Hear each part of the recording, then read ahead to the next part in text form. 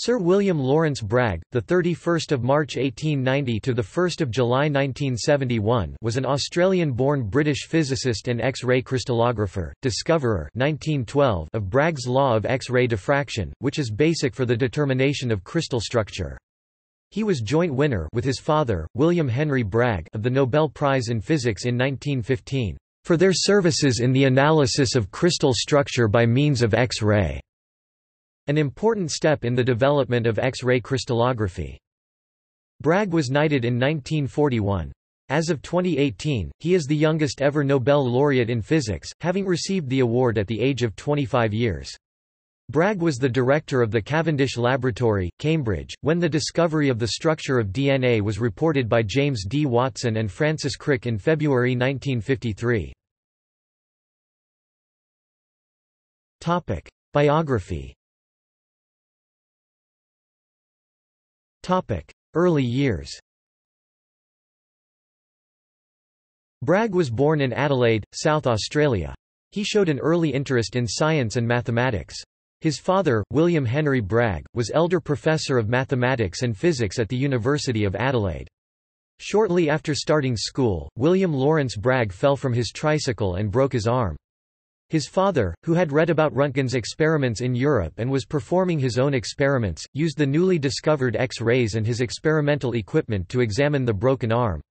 This is the first recorded surgical use of X-rays in Australia. After beginning his studies at St Peter's College, Adelaide in 1905, Bragg went to the University of Adelaide at age 16 to study mathematics, chemistry and physics, graduating in 1908. In the same year his father accepted the Cavendish Chair of Physics at the University of Leeds, and brought the family to England. Bragg entered Trinity College, Cambridge in the autumn of 1909 and received a major scholarship in mathematics, despite taking the exam while in bed with pneumonia. After initially excelling in mathematics, he transferred to the physics course in the later years of his studies, and graduated with first-class honours in 1911. In 1914 Bragg was elected to a fellowship at Trinity College. A fellowship at a Cambridge college involves the submission and defense of a thesis. Among Bragg's other interests was shell collecting. His personal collection amounted to specimens from some 500 species, all personally collected from South Australia. He discovered a new species of cuttlefish, Sepia braggi, named for him by Joseph Verco. Career. X-rays and the Bragg equation. The composition of X-rays was unknown. His father argued that X-rays are streams of particles, others argued that they are waves. Max von Laue directed an X-ray beam at a crystal in front of a photographic plate. Alongside of the spot where the beam struck there were additional spots from deflected rays. Hence X-rays are waves. In 1912, as a first-year research student at Cambridge, W. L. Bragg, while strolling by the river, had the insight that crystals made from parallel sheets of atoms would not diffract X-ray beams that struck their surface at most angles because X-rays deflected by collisions with atoms would be out of phase, cancelling one another out. However, when the X-ray beam stuck at an angle at which the distances it passed between atomic sheets in the crystal equaled the X-ray's wavelength, then those deflected would be in phase and produce a spot on a nearby film. From this insight he wrote the simple Bragg equation that relates the wavelength of the X-ray and the distance between atomic sheets in a simple crystal to the angles at which an impinging X-ray beam would be reflected. Father built an apparatus in which a crystal could be rotated to precise angles while measuring the energy of reflections. This enabled father and son to measure the distances between the atomic sheets in a number of simple crystals. They calculated the spacing of the atoms from the weight of the crystal and Avogadro's constant, which enabled them to measure the wavelengths of the X-rays produced by different metallic targets in the X-ray tubes. W. H. Bragg reported their results at meetings and in a paper, giving credit to his son, unnamed, for the equation, but not as a co-author, which gave his son some heartaches, which he never overcame. Work on sound ranging. Bragg was commissioned early in the First World War in the Royal Horse Artillery as a second lieutenant of the Leicestershire Battery. In 1915 he was seconded to the Royal Engineers to develop a method to localise enemy artillery from the boom of their firing. On 2 September 1915 his brother was killed during the Gallipoli campaign. Shortly afterwards, he and his father were awarded the Nobel Prize in Physics. He was 25 years old and remains the youngest science laureate. The problem with sound ranging was that the heavy guns boomed at too low a frequency to be detected by a microphone. After months of frustrating failure, he and his group devised a hot wire air wave detector that solved the problem. In this work he was aided by Charles Galton Darwin, William Sansom Tucker, Harold Roper Robinson and Henry Harold Hemming. British sound ranging was very effective. There was a unit in every British Army and their system was adopted by the Americans when they entered the war. For his work during the war he was awarded the Military Cross and appointed Officer of the Order of the British Empire. He was also mentioned in dispatches on 16 June 1916, 4 January 1917 and 7 July 1919. Hot wire sound ranging was used in the Second World War, during which he served as a civilian advisor. Between the wars, from 1919 to 1937, he worked at the Victoria University of Manchester as Langworthy Professor of Physics. He became the director of the National Physical Laboratory in Teddington in 1937. After World War II, Bragg returned to Cambridge, splitting the Cavendish Laboratory into research groups. He believed that, "the ideal research unit is one of 6 to 12 scientists and a few assistants." Manchester University 1919 to 1937. When demobilized he returned to crystallography at Cambridge. They had agreed that father would study organic crystals, son would investigate inorganic compounds. In 1919 when Ernest Rutherford, a longtime family friend, moved to Cambridge, Lawrence Bragg replaced him as Langworthy Professor of Physics at the Victoria University of Manchester. He recruited an excellent faculty, including former Sound Rangers, but he believed that his knowledge of physics was weak and he had no classroom experience. The students, many veterans, were critical and rowdy. He was deeply shaken but with family support he pulled himself together and prevailed. He and R. W. James measured the absolute energy of reflected X-rays, which validated a formula derived by C. G. Darwin before the war. Now they could determine the number of electrons in the reflecting targets, and they were able to decipher the structures of more complicated crystals like silicates. It was still difficult, requiring repeated guessing and retrying. In the late 1920s they eased the analysis by using Fourier transforms on the data. In 1930 he became deeply disturbed while weighing a job offer from Imperial College, London. His family rallied around and he recovered his balance while they spent 1931 in Munich, where he did research. National Physical Laboratory 1937–1938. He became director of the National Physical Laboratory in Teddington in 1937, bringing some co-workers along. However, administration and committees took much of his time away from the workbench. University of Cambridge 1938–1954. Rutherford died and the search committee named Lawrence Bragg as next in the line of the Cavendish professors who direct the Cavendish Laboratory. The laboratory had an eminent history in atomic physics and some members were wary of a crystallographer, which Bragg surmounted by even-handed administration. He worked on improving the interpretation of diffraction patterns. In the small crystallography group was a refugee research student without a mentor, Max Perutz.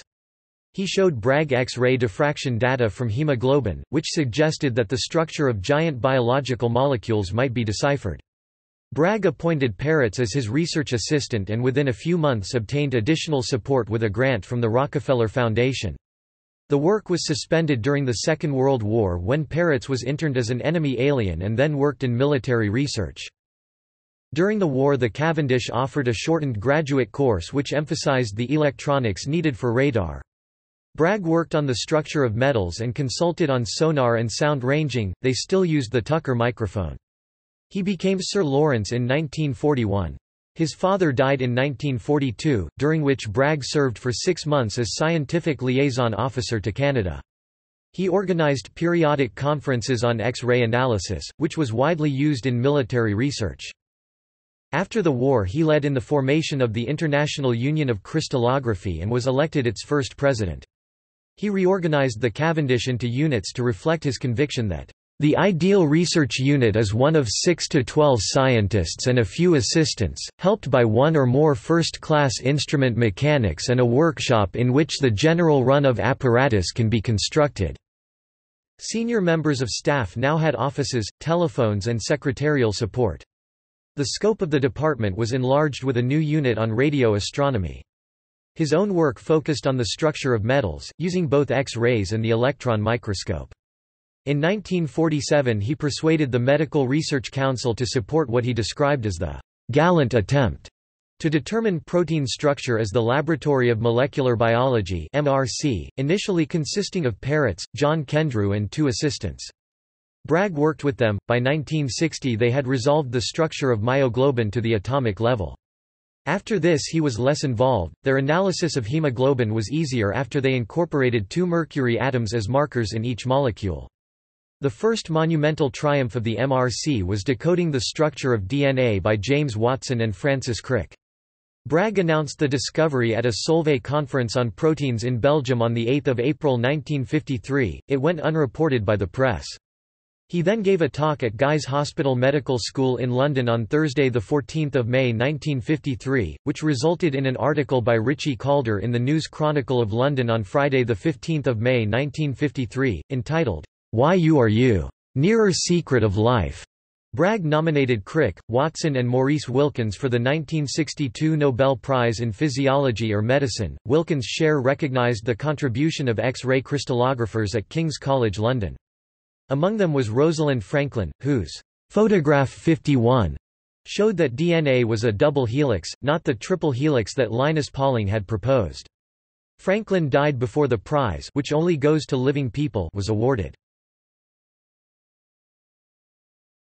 Topic: The Royal Institution, 1954 to 1971. In 1953 the Braggs moved into the elegant flat for the resident professor in the Royal Institution in London, the position his father had occupied when he died. In 1931 and 1934 Lawrence had delivered the Royal Institution Christmas Lecture, and since 1938 he had been Professor of Natural Philosophy in the institution, delivering an annual lecture. His father's successors had weakened the institution, so Lawrence had to rebuild. He bolstered finances by enlisting corporate sponsors. The traditional Friday evening discourses were followed by a dinner party for the speaker and carefully selected possible patrons, more than 120 of them each year. 2 of these discourses in 1965 gave him particular pleasure. On 7 May, Lady Bragg, who had been a member of the Royal Commission on Marriage and Divorce 1951–55 and was chairman of the National Marriage Guidance Council, lectured on "Changing Patterns in Marriage and Divorce," and on 15 November, Bragg listened with evident pride to the discourse on "Oscillations and Noise in Jet Engines" given by his engineer son Stephen, who was then chief scientist at Rolls-Royce Limited and later became Vice-Chancellor of Brunel University. He also introduced a new program of highly regarded schools lectures, enlivened by the elaborate demonstrations that were a hallmark of the institution. He gave 3 of these lectures on electricity. He continued research in the institution by recruiting a small group to work the Davy Faraday Laboratory in the basement and in the adjoining house, supported by grants he obtained. A visitor to the laboratory succeeded in inserting heavy metals into the enzyme lysozyme. The structure of its crystal was solved in 1965 at the Royal Institution by D.C. Phillips and his co-workers, with the computations on the 9040 reflections performed on the digital computer at the University of London, which greatly facilitated the work. 2 of the illustrations of the positioning of amino acids in the chain were drawn by Bragg. Unlike myoglobin, in which nearly 80% of the amino acid residues are in the alpha helix conformation, in lysozyme the alpha helix content is only about 40% of the amino acid residues found in 4 main stretches. Other stretches are of the 310 helix, a conformation that they had proposed earlier. In this conformation, every third peptide is hydrogen bonded back to the first peptide, thus forming a ring containing 10 atoms. They had the complete structure of an enzyme in time for Bragg's 75th birthday. He became Professor Emeritus in 1966. X-ray analysis of protein structure flourished in subsequent years, determining the structures of scores of proteins in laboratories around the world. 28 Nobel Prizes have been awarded for work using X-ray analysis. The disadvantage of the method is that it must be done on crystals, which precludes seeing changes in shape when enzymes bind substrates and the like. This problem was solved by the development of another line Bragg had initiated, using modified electron microscopes to image single frozen molecules, cryo-electron microscopy. In his long association with the Royal Institution, he was Professor of Natural Philosophy, 1938 to 1953. Fullerian Professor of Chemistry, 1954 to 1966. Superintendent of the House, 1954 to 1966. Director of the Davy-Faraday Research Laboratory, 1954 to 1966. Director of the Royal Institution, 1965–1966.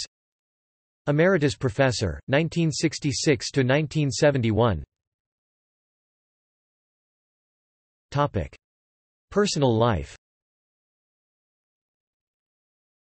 He married Alice Hopkinson (1899–1989), a cousin of a friend who had been killed in the war, in 1921. They had 4 children: Stephen Lawrence (1923–2014), David William (1926–2005), Margaret Alice, born 1931, who married Mark Heath, and Patience Mary, born 1935. Alice was on the staff at Withington Girls' School until Bragg was appointed director of the NPL in 1937. She was active in a number of public bodies and was elected mayor of Cambridge.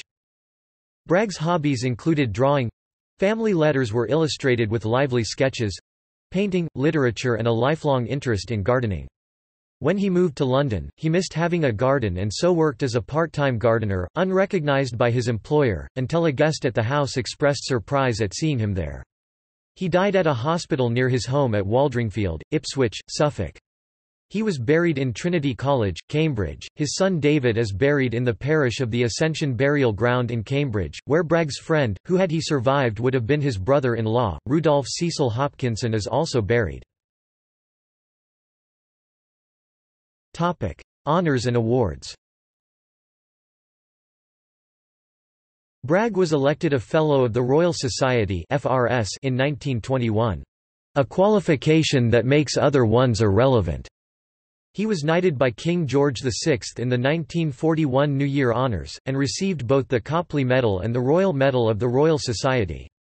Although Graham Hunter, in his book on Bragg Light as a Messenger, argued that he was more a crystallographer than a physicist, Bragg's lifelong activity showed otherwise. He was more of a physicist than anything else. Thus, from 1939 to 1943, he served as president of the Institute of Physics, London. In the 1967 New Year Honours he was appointed Companion of Honour by Queen Elizabeth II. Since 1992, the Australian Institute of Physics has awarded the Bragg Gold Medal for Excellence in Physics to commemorate Lawrence Bragg in front on the medal and his father, William Bragg, for the best PhD thesis by a student at an Australian university. Nobel Prize 1915. Matteucci Medal 1915. Hughes Medal 1931. Royal Medal 1946. Guthrie Lecture 1952. Copley Medal 1966. Topic. See also: Bragg-Gray cavity theory, List of Nobel laureates in physics, Tactical artillery terms from World War I, Tube alloys. Topic. References. Topic. Further reading. Hunter, Graham. Light is a Messenger, The Life and Science of William Lawrence Bragg, ISBN 0-19852921-X, Oxford University Press, 2004. John Finch, a Nobel Fellow on Every Floor, Medical Research Council 2008, 381 pp. ISBN 978-1-84046-940-0. This book is about the MRC Laboratory of Molecular Biology, Cambridge.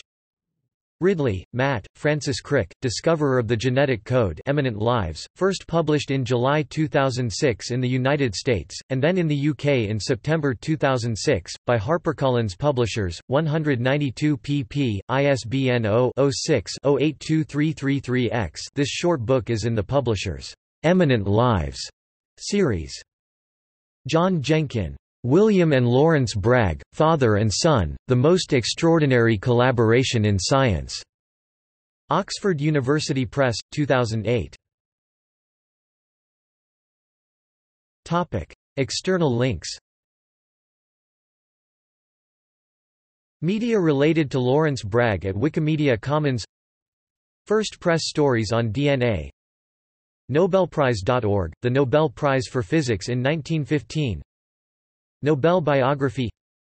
A collection of digitized materials related to Bragg's and Linus Pauling's structural chemistry research. Key participants, Sir William Lawrence Bragg, Linus Pauling and the Race for DNA, a documentary history. Nova episode on Photograph 51. Oral history interview transcript with William Lawrence Bragg 20 June 1969, American Institute of Physics, Niels Bohr Library and Archives. Bragg, Lawrence Sir 1890–1971 National Library of Australia, Trove, People and Organisation Record for William Lawrence Bragg. The Nature of Things, Oil, Soap and Detergent, Re-Channel Video, November 1959. The Nature of Things, Atoms and Molecules, Re-Channel Video, October 1959. The Nature of Things, Solids, Liquids and Gases, Re-Channel Video, November 1959.